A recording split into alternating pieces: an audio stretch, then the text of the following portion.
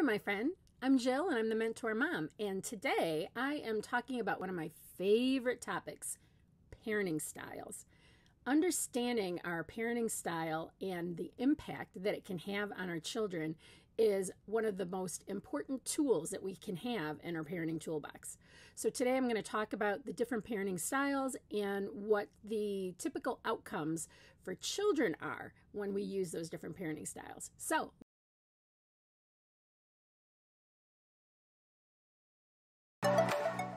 Okay, so let's start by talking about the drill sergeant parent. So some characteristics of the drill sergeant parenting style is that they are unresponsive sometimes to their children's emotions. They have strict rules. They have very high expectations for their children, and they expect blind obedience from their kids.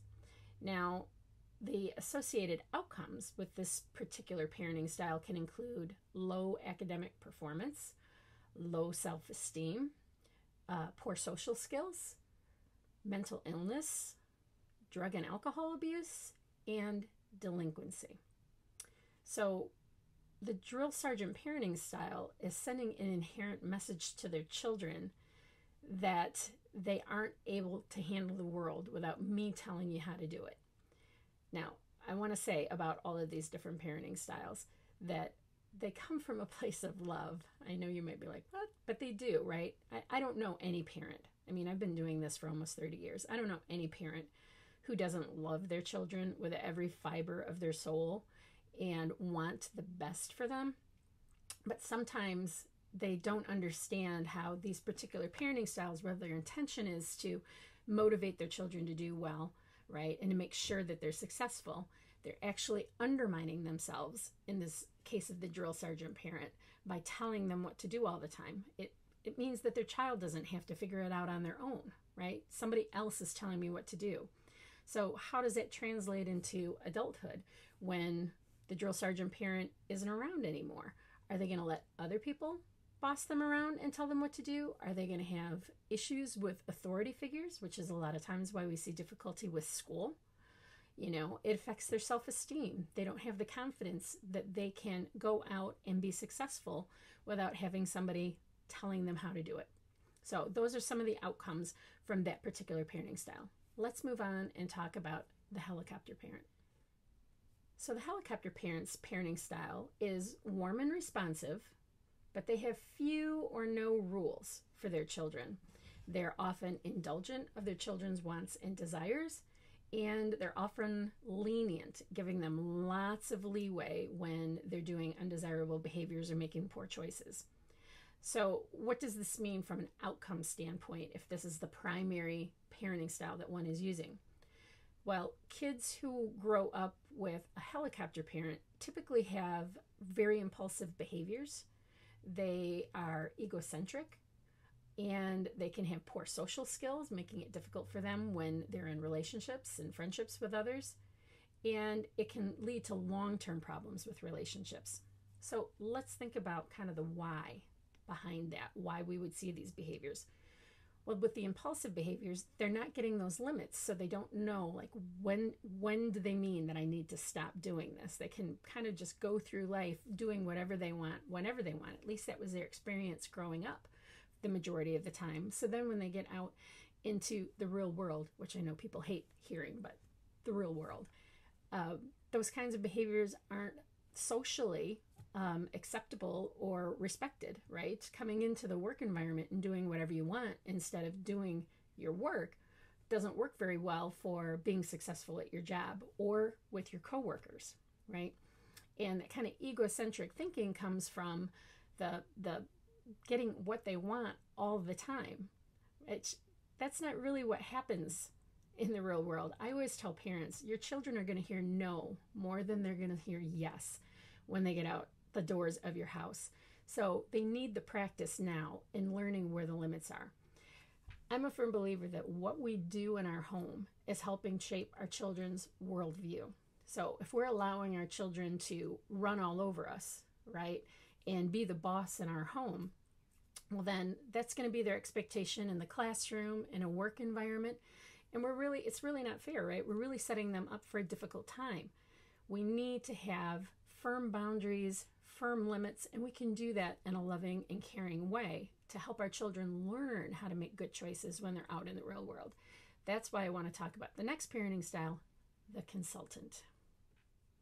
So a consultant parent is also warm and responsive, but they have clear rules, and they also have very high expectations for their children. They're supportive and encouraging of their children, but they value independence. And really, the other two parenting styles don't really value independence, right? If we try to be independent with a drill sergeant, that's seen as disrespect. If we try to be independent with a helicopter parent, right, then we're not meeting their need to take care of us, right? So we want our children to be independent. That's the greatest gift that we can give them, is to have them enter into the real world and have all the tools they need to be able to handle the good, the bad, and the ugly. So some of the outcomes when you're using a consultant parenting style include higher academic performance, higher self-esteem, better social skills, less mental illness, and lower delinquency rates, right? Because the consultant parent is providing support to their child and giving them feedback, but they're not doing it in a way where they're bossing or they're doing it for them. They're allowing their child to make the mistake so that they can learn and grow.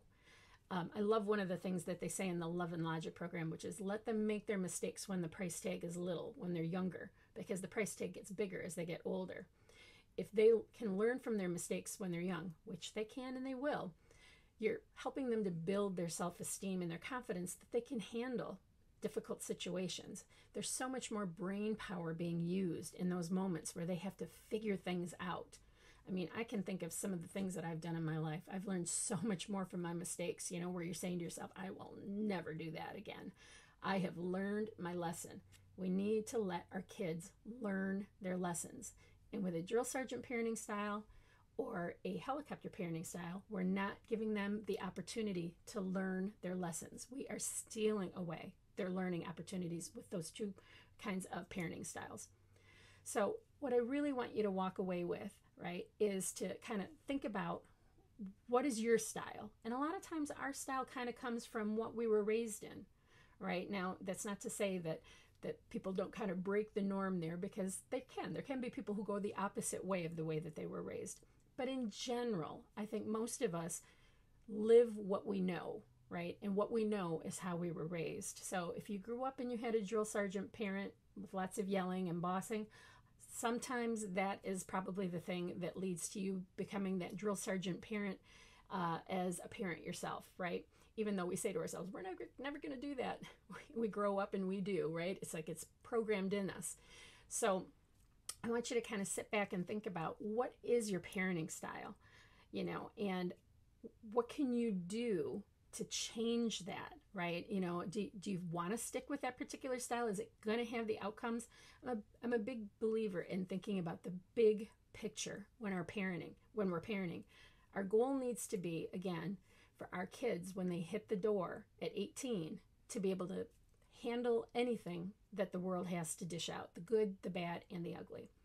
We need to fill them with self-confidence. We have to have their brains thinking and trying to figure out ways to solve their own problems, because we're not always going to be there for them, right? We want them to learn those skills when they're young so that they can be confident and responsible humans out in the world that know how to take care of themselves and care for others. So in a nutshell, those are the three primary parenting styles. So my question for you is, which one are you? Drop your comments below. I'd love to hear your thoughts on this. So if you're interested in getting more parenting tips, toddler tips, and strategies for your toolbox sent right to your inbox, make sure you subscribe to my newsletter by clicking the link. All right, you guys, until next time,